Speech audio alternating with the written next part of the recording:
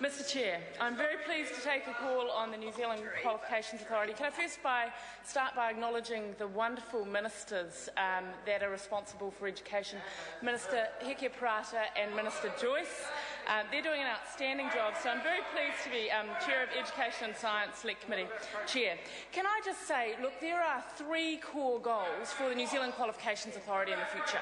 The first one is to ensure that we have a clearer system and we promote recognition of learner achievement. The second is to ensure that we actually have increased confidence in the system. And thirdly, that actually for our young people we have more portable qualifications across the world. And can I start by saying we have to talk about the base that we started from, Mr Chair, because actually we can't talk about the future for the New Zealand Qualifications Authority unless we acknowledge the very difficult situation that we inherited. We had 16 and 17-year-olds dropping out of school with fewer and lower literacy. We had a number of degree-level graduates that didn't improve between 2000 and 2008 despite huge funding increases. We had low completion rates for courses. We had no incentives for tertiary institutions to improve their performance. We had a bloated qualifications register. And one of the core jobs of the New Zealand Qualifications Authority in the future is about reducing this number of qualifications. Mr Chair, in 2008 there were 6,000 qualifications in New Zealand for a country with a working age population of 2.2 million people. That is appalling, and under our government there is a review. Our goal is by 2014 to ensure that those qualifications are down to 1,200. To give you an example, in the area of hairdressing, for instance, there were 72 qualifications. We'll be getting that down to 9. We spend $4.3 billion in tertiary education, and if we are going to achieve the kind of results through New Zealand Qualifications Authority that we need to achieve, we need to do a whole lot of other things. One of those other things is about improving financial performance of universities. There are 12,000 more core tertiary places funded under our government. We are investing more in engineering, science and research-led learning.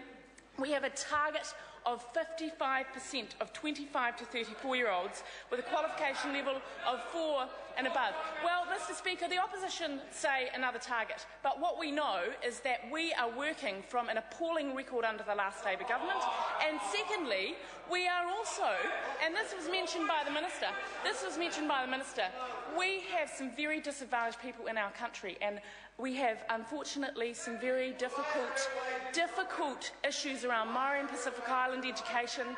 And what we are interested in is actually having accountability, and that's what targets are about. That's why we have them. We're able to focus Crown entities and other entities such as New Zealand Qualifications Authority to actually say we want accountability, we want some targets. This isn't about pouring more money into the system. This is about ensuring there is clarity and there is a simpler system for New Zealanders to be able to go out across the world with decent qualifications. And that's what this entity is now tasked with, unlike under the last Labour government, whereby there were low completion rates, whereby we had 16 and 17-year-olds dropping out. It's also, Mr Speaker, about ensuring that we know, through schemes like Youth Guarantee, that some people don't suit classrooms, Mr Speaker.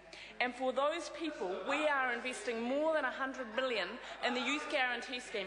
And can I say that we would only be able to do this with the support of ministers like Parata and the Honourable Stephen Joyce, who have fought very hard in the education budget to increase our education budget over every single year, $512 million, and that's because of the Honourable Parata.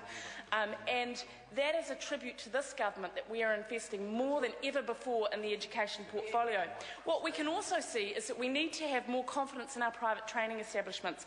That's why over 4 years, $29.5 million to reward completion and innovation. But it's also about acknowledging that we are pouring more than many other countries into our student loan allowances system, and that is way out of step with many other nations. 41%, I think, or 42% of our total tertiary budget is on student support. You compare that to Australia at 31%.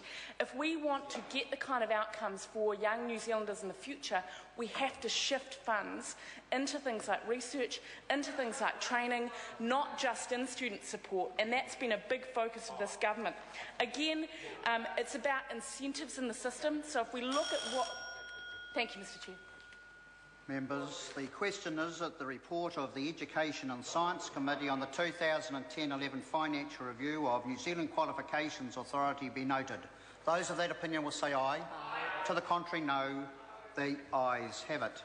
I understand that the next entity members wish to debate is the Children's Commissioner. The question is that the report of the Social Services Committee on the 2010-11 financial review of the Children's Commissioner be noted. Those of that opinion will say aye. Aye. To the contrary, no. The ayes have it. I understand that the next entity members wish to debate is the Families Commission. The question is that the report of the Social Services Committee on the 2010-11 financial review of the Families Commission be noted. Mr Chair. Sue Moroney. Thank you, Mr Chair.